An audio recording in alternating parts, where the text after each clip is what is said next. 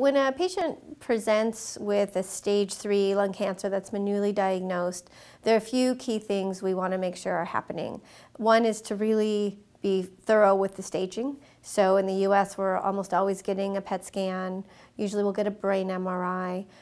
Consider doing endobronchial evaluation, mediastinoscopy. You really want to determine if those mediastinal nodes are involved and be clear that it's truly stage 3 and not more advanced. And also to really ask that question around surgical feasibility, and that really should be done in the context of a multidisciplinary tumor board. So with this particular case, that's all been done. They did all the right imaging, he was evaluated in a multidisciplinary group, and then they took it a couple extra steps beyond. So it's not necessarily standard of care to do mutational analysis for EGFR and ALK in a patient who's going through concurrent chemoradiation, but having that information is helpful to better understand the tumor, predict a little bit some of the behaviors, and also to help a little bit with guidance on therapy. It's not going to change the chemotherapy. You're still going to pick chemotherapy and do that concurrently with your radiation. And it turns out it's not really going to change your choice about whether or not to give durvalumab.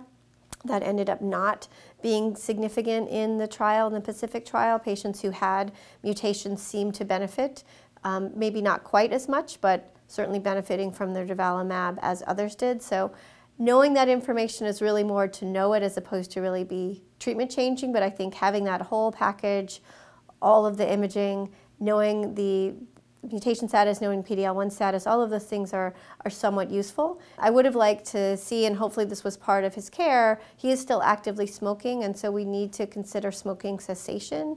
We do know that patients who are actively smoking don't do as well during concurrent chemoradiation, and in the long term, they're at higher risk for some infections and complications during the chemoradiation, and obviously their risk of recurrence and of having other complications is higher if they don't quit. So I would want to emphasize that.